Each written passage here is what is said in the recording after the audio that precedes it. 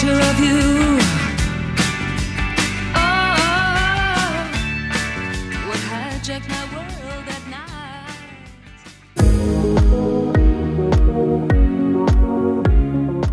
Well, hi everyone and welcome to Pal to Tech. Today we are talking about how to take better photos with your Fujifilm camera. Or I should say, how to avoid taking bad photos. And for those, there are two categories. The first are bad photos because of technical reasons, usually from the camera. For example, this photo right here is out of focus. And as you know, that would be one of the main reasons a photo would be considered bad. This one is overexposed. And that's because too much exposure prevented the camera's sensor from adequately capturing all of the necessary image data. And this one, too much ISO noise, and that's most likely because the value on the ISO dial was set too high. Now, these photos all have something in common. They are all objectively bad because of clearly defined, quantifiable technical problems. And they can all be prevented by simply improving your technical proficiency with your camera. And I'm gonna give you a good few tips for this later on in the video, but for now,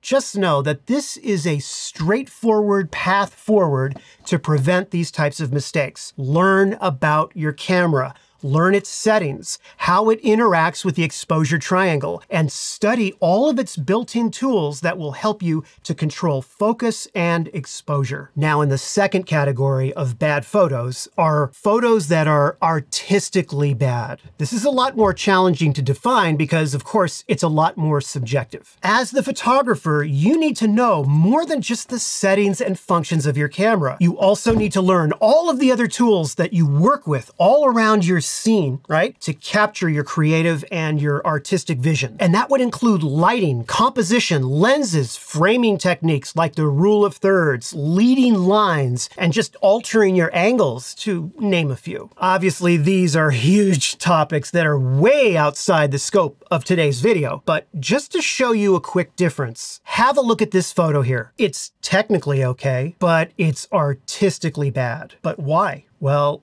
it's kind of boring. But why is it boring? Because it fails to tell a story, express a feeling, or convey an emotion. I mean, come on, you could hand this camera to a rhesus monkey and he would pretty much take the same shot. But what if we had done just 3 simple things at the time we took the shot? First, we change our angle up by getting the camera lower to the ground. Changing our angle and not just taking every shot like this. Second, instead of just taking the shot, we include something in the foreground. So now you have something in the foreground and something in the background. It makes it more interesting.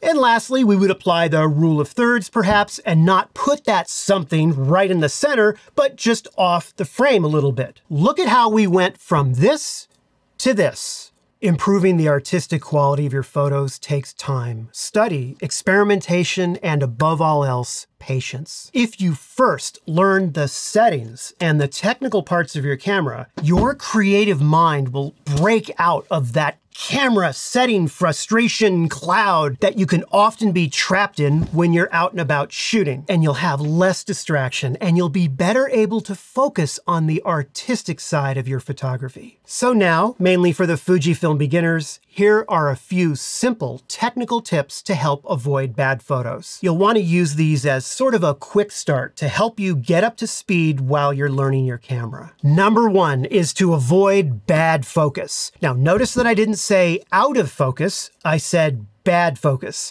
because you may sometimes want your shot to be out of focus depending upon your artistic vision. What I'm talking about is when the camera didn't focus where you wanted it to. If you are brand new to Fuji, try putting your camera's focus mode into S. Then go into the menu under AF/MF, and I would set your AF mode to single point. Then go down to pre-autofocus and turn that on. And then I'd make my green single point focus spot area about this big. Remember, this is just a starting point. Then when you want to take a shot and not have it be out of focus, aim it at your subject and place the square over what you want to be in focus, and then half press down the shutter release button until you see the square turn green. that means you're in focus. Or you keep holding down the shutter release button halfway and then recompose the shot to wherever you want. Once you have it where you want, press the shutter button the rest of the way to take the shot. Most of the newer Fujifilm cameras are equipped with Face-Eye Auto Detect, and if you're shooting people at all, I would recommend turning it on. Go into your menu where it says Face-Eye Detection Setting, and choose Eye Auto to get you started. Now, one other thing with autofocus that a number of new Fujifilm users miss, and that is boost mode. Go down to the wrench on the camera where it says Power Management, and make sure that under Performance, you have Boost turned on. That will help improve your camera's autofocus. Once you're ready to graduate from that, let's move it to continuous autofocus. Move the focus mode lever to C for continuous. I would then go to AF/MF and set my autofocus mode to zone.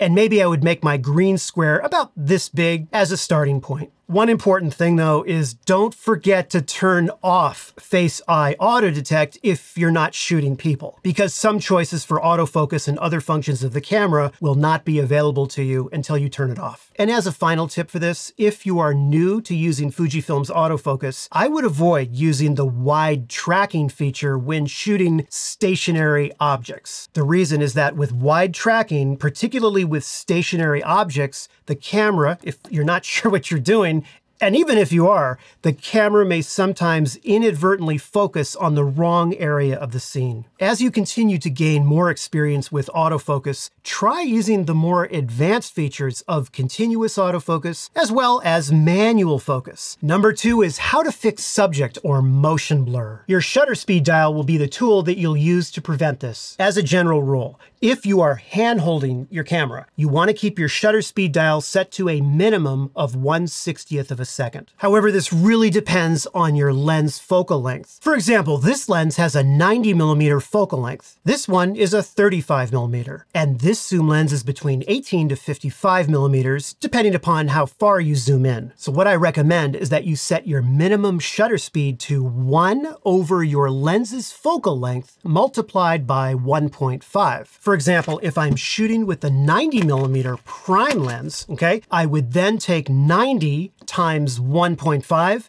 and my minimum shutter speed would be 1/135th of a second, and so forth. Now you also, instead of dealing with a 1.5 multiplier, you could just double the amount. So for example, if you're shooting, again, with the 90mm lens, 90 times 2 would be 180. Therefore, your minimum shutter speed would be 1/180th of a second. And when I say your minimum shutter speed, I mean at least that. You could certainly make it faster than that if you want to. If your camera also has an IBIS feature, you can use a lower shutter speed than what I just mentioned. Also, if you avoid drinking, too many of these, you may be able to actually lower it down by an extra stop or two. But remember something, IBIS, okay? IBIS on the sensor will only prevent camera motion blur caused by, shaking the camera. The other type of blur to watch out for is subject blur. And that is when the subject is moving faster than the camera's shutter speed can capture it without blur. People or pets can be unpredictable. And if someone is jumping up and down or running around, I would go even higher to maybe 1/500th of a second or maybe 1/1000th of a second to just be sure that I am freezing that action and not getting a blurry photo. Remember that these are just starting points. And as you get to know your camera better, you're going to be able and you're going to want to modify them to best fit your shooting needs. Number 3 is having too noisy or grainy of a photo. Noise is often introduced by having your ISO dial set too high, generally above 6400 ISO, particularly when you're shooting in low light. So to fix this, I would simply recommend that you don't shoot at higher ISOs than 6400. For darker scenes, in fact, I would stay below 3200 or even 1600. I mean, if it's possible. You may sometimes find it impossible to do this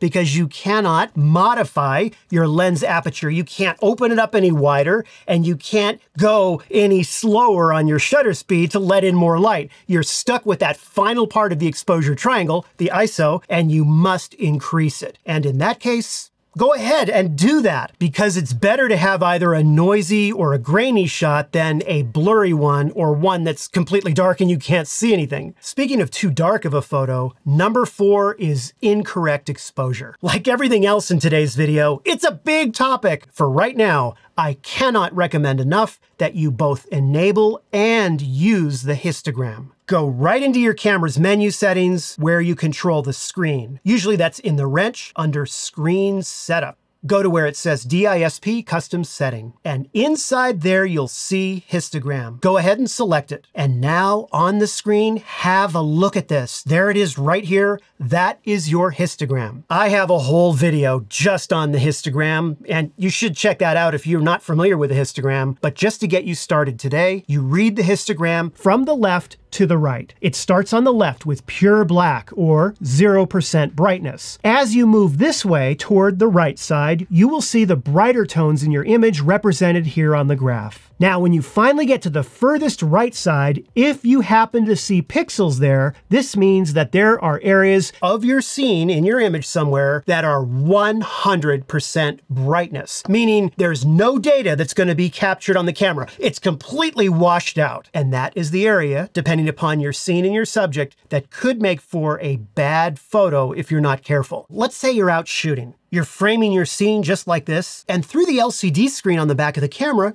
it looks pretty good. However, have a look at the histogram. Notice how there are some pixels on the right side, indicating 100% brightness. And that would be from this area right here. So if you didn't have the histogram and you weren't paying attention and you went ahead and just took the shot, if you open up your raw photo right here in Lightroom or Capture One, have a look at this. This is awful. Look at all that detail. Gone. Now, I could certainly try and bring it down, right, with the slider, but there's only so much I can bring it down. But there's still areas right here that just can't be recovered. However, now you've liked this video and subscribed to the Pal to Tech channel, and now you're out shooting again, but this time you're paying attention to your histogram. And before you take the shot, you adjust your exposure so that you bring down those highlights a little bit. Now, if I go to the background again where it's really bright and I bring down my highlights, you've got much more detail than we did before. But be careful, because in high dynamic range scenes, you can go too far in the other direction. In my final shot, I set the shutter speed to 1/640th of a second to bring down my exposure even more. Of course, in doing so, if I start to bring down my highlights, some of the area of my foreground may end up becoming too dark. Now, there's one other tool in the camera that can help you, and I don't use it personally, but it does act as an alternative or a supplement to your histogram. And it's located in the same area of the menu that your histogram was, in Screen Setup, DISP Custom Setting, and it's called Live View Highlight Alert. And what happens is when you're getting to an area of 100% brightness, you'll have parts of that image that could be affected by that flashing. You see that right here? So try it out and see how you like it, but I would definitely recommend checking out the histogram as well. For our number 5 tip, we have incorrect color balance. Of course, this becomes more important if you're shooting in JPEG only format. If you end up shooting in RAW format, then you can fix those issues in post-production. Nevertheless, you really want to get it right in camera, and I want to show you something that can definitely trip some people up. The white balance setting is located in the IQ section of your menu. And by default, it's on auto, and auto works very well on the Fujifilm camera. And so when you go into the white balance area, you have a number of options where you can set custom settings, adjust the Kelvin directly, and some pre-selected shooting scenarios. Generally, for still photos, I'll keep it on auto. But here's the little gotcha that can trip people up. If you put it into auto, there's an additional menu option, and you'll get to an area where you can fine-tune the auto setting, you see? So let's say you accidentally do that. Listen, I accidentally fumble through things all the time, if you can't tell. So sometimes you might accidentally, whoops, get it, and you don't even notice it. It just kind of fades over here, right? And you don't even know it's set that way. And have a a look at this. You see the tint to it now? And that's a real problem because you'll see this weird tint and you'll go, oh, my color balance or white balance is off. And you'll go into your menu and you'll look at it and it'll say auto. And you'll go, wait a minute, auto, it should be right. And you don't notice these little numbers right here, these tiny little numbers right here. So remember, if your white balance is set to auto and it still looks a little weird, you go into auto and then use your joystick or your D-pad to simply move it back into place right in the center. Ah, much better. You see that? Because you've all been such great students today, I am going to give you a bonus tip. I call it Saint ISO, and it stands for Shutter, Aperture, Immovable. Now, trust ISO. Once again, shutter, aperture, immovable, meaning they're fixed values. They're not set to automatic. Now trust ISO. Let me tell you something. This one really helped me to avoid bad photos when I was just starting to learn the Fujifilm camera system. Here's how to set it. Go into your menu, into the camera icon, and look for ISO auto setting. You see it right there? And I just go ahead and choose auto 1. And what I do here is I change the max sensitivity all the way up to 12,800. I don't worry about my minimum shutter speed, and I'll tell you why in a second. Then what I do is go to my ISO dial and I set it to automatic. Now, when I'm out shooting, I'm gonna maintain complete control over my shutter speed and my aperture. I'm gonna be setting them to fixed values. So for example, let's say I always want that nice background, so I'm gonna set my aperture all the way wide open to say f2, and that's gonna stay at f2. And then my shutter speed, I can sort of change depending upon what I'm shooting. If a dog jumps out in front of me and I want to capture that, right? I'm gonna turn the shutter speed dial to make the shutter speed faster, okay? Increase the shutter speed. And what's happening is that whatever I'm doing with my aperture and my shutter speed, the camera is automatically choosing the best ISO for the best exposure. So for example, right now, I'll put my shutter speed to 1/250th of a second, my aperture in f2, and I'm gonna put my ISO in automatic. I'm gonna go ahead and turn the camera around and aim it at a subject, and the camera is choosing an ISO of 800. Or here, it's at ISO 200. One little tip I wanna tell you is that in order to see what that automatic ISO value is, right, when you're moving the camera around, you have to half press down the shutter. Once you half press down the shutter at what your subject is, your camera will then show you the ISO value that the automatic ISO is going to choose when you take the shot. And a very significant contributor to how well this will work is back in the camera's menu, under photometry, and to start out, I would choose either center weighted or multi. Now, is it possible that the camera's gonna choose sometimes too high of an ISO? Absolutely. This is for getting that distraction out of the way so you can get out and learn all the other aspects of how, for example, aperture, shutter speed, the focus tools, and all that other good stuff. And I personally find that Saint ISO is a wonderful technique to use from time to time to just not have to deal with anything and just safely get a number of shots with a minimum of fuss. Before I conclude today, I want to point something out. We talked about all of the artistic and technical guidelines that would help you to avoid bad photos. But the message I want to leave you with is that photography is often very personal. And sometimes it's the emotion, the story, or the feeling of the moment that's being captured that can elevate a photo beyond all of those technical flaws. For example, I shot this photo right here in 1988 on a Yashica FR camera using Kodachrome 64 slide film. It was shot in a small village near Lake Baikal in the former Soviet Union. And frankly, from both a technical perspective and probably an artistic perspective, it's a bad photo, right? But the color's off and the background could have been better. I should have probably opened up the lens a little wider, blah, blah, blah, blah, blah. I blew out my highlights right on the bike here, you see that? But this photo has a whole story behind it and an emotion that maybe I'll share in an upcoming live stream. But in ending today's video, I invite you to always be looking beyond the pixels and beyond the settings and beyond the rules in your photography. Because while tips and settings are always important, I promise that you will get better over time, no matter what type of camera, lens, or other gear that you use. So long as you keep capturing, you keep creating, and you keep connecting with your passion. Well, thank you so much for watching, and I really hope you found the video helpful or at least entertaining. And if you did, be sure to give it the like and subscribe. I am going to be signing off now, but have a wonderful weekend, and I will definitely see you in a video next week. Take care. If you haven't subscribed, don't forget to get the... If you haven't subscribed, I'm so sick of talking about if you haven't subscribed. Just thank you very much. Hope you enjoyed the video, and I'll see you soon.